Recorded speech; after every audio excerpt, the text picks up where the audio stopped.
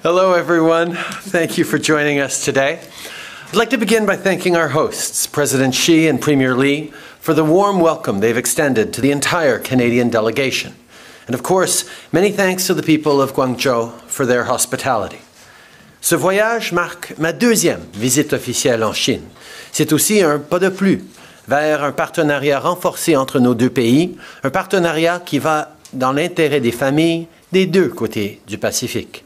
Pendant notre séjour, nous avons réalisé des progrès importants dans un bon nombre de dossiers, notamment en matière de commerce, de climat et de resserrement des liens entre nos citoyens. Le premier jour de notre visite, j'ai rencontré le Premier ministre Li pour discuter des questions d'intérêt mutuel.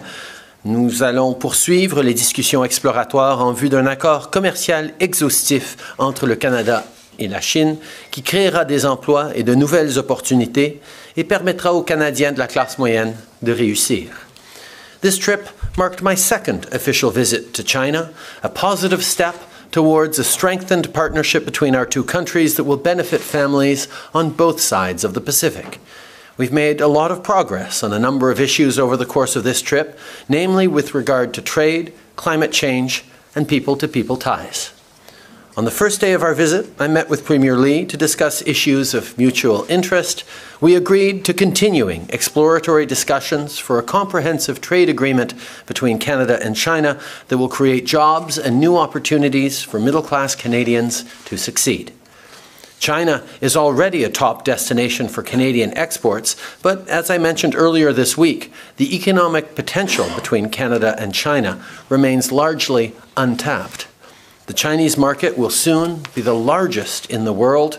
With over 1 billion potential customers for Canadian goods and services, a skilled workforce and innovative businesses, Canadians stand to benefit from a strengthened partnership with China.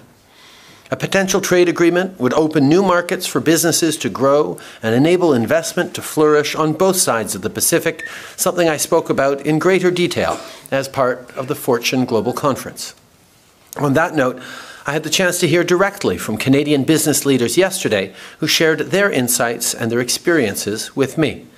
As we look to increase our partnership, we will be listening to and consulting with the Canadian business community whose expertise is invaluable. We know that, done right, trade agreements are not only good for businesses, but for people. Increased trade with China has the potential to create good, well-paying jobs for hard-working folks. Jobs that put more money in the pockets of middle-class families so parents can buy winter clothes for their kids and save for retirement. As with all of our partners, our discussions took place against the backdrop of our strong commitment to building an economy that works for everyone and is in line with our values. That's why we will continue to advocate for progressive trade deals that reflect our priorities.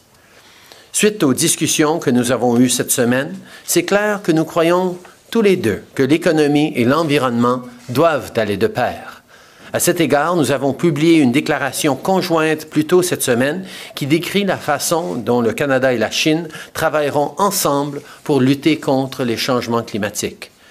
Nous sommes particulièrement bien placés pour agir dans le dossier du climat sur une base bilatérale et par l'intermédiaire d'institutions internationales.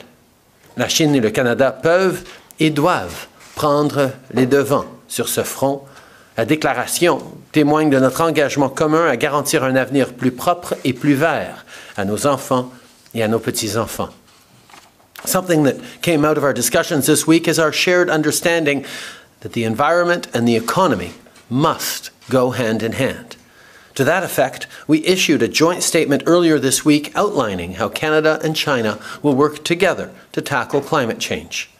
We find ourselves uniquely positioned to take action on climate on a bilateral basis and through international institutions.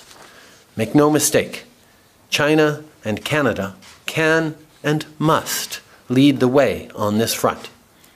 The statement is a testament to our shared commitment to a cleaner, greener future for all of our children and grandchildren.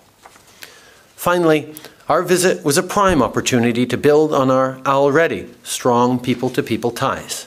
Indeed, China and Canada are not only strong partners, but close friends.